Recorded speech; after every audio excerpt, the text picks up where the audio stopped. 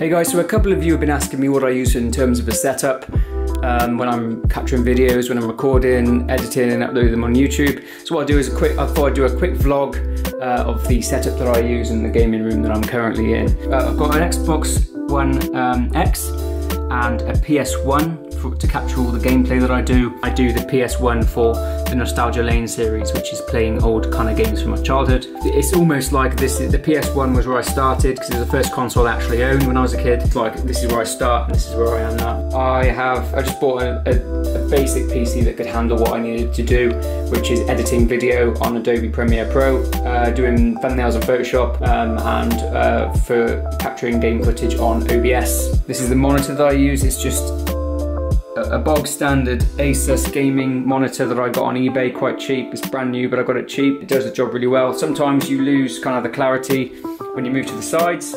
However, that doesn't bother me because as a gamer, I just sit in front of the monitor, so it makes no difference to me. This is the ring light that I use. Again, it's just a bog standard one off eBay, but it does the job well. It's got a little kind of control just there, which turns it on and off, and you can have different color gradings as well. This is the microphone arm that I use, which I can bring forward like this when I'm doing playthroughs, and then when I don't need it, I can just pop it back there, and I can just edit at my computer without it getting in the way. I bought this pop shield on Saturday night off Amazon about 11 o'clock, and it came the next day, which I was really surprised by.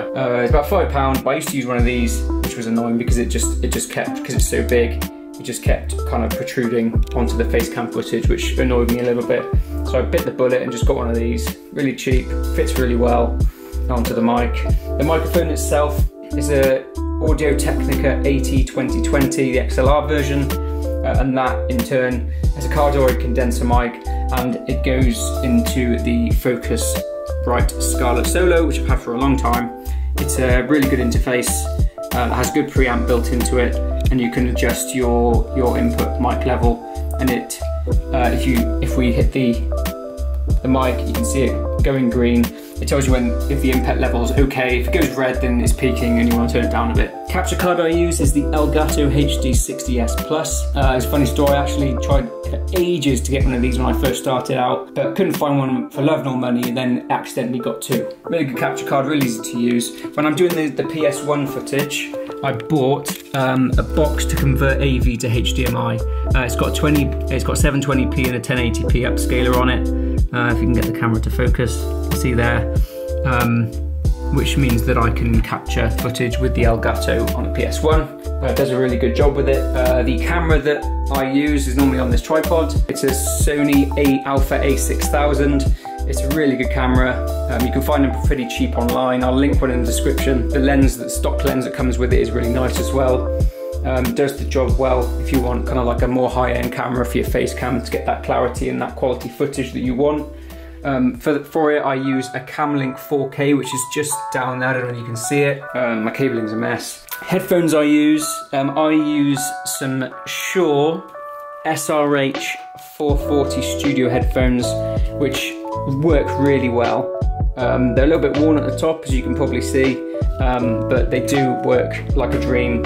It never feels uncomfortable on my head or on my ears, so I can use them for hours and not get ear fatigue, which is really good as well. Got a couple of LEDs installed around the side of the room, so it can give that kind of like just a bit of a vibe. When I've got the door shut, it looks like quite nice and dark, so we'll have a look. So I've got these blackout blinds as well fitted, so I can record in the middle of the day without having to sacrifice kind of like the vibe and the colour that I want in the room. Come with the cool remotes, so you can change and select whatever colour you want. So on here, I just put some shelves up so I can have some mementos.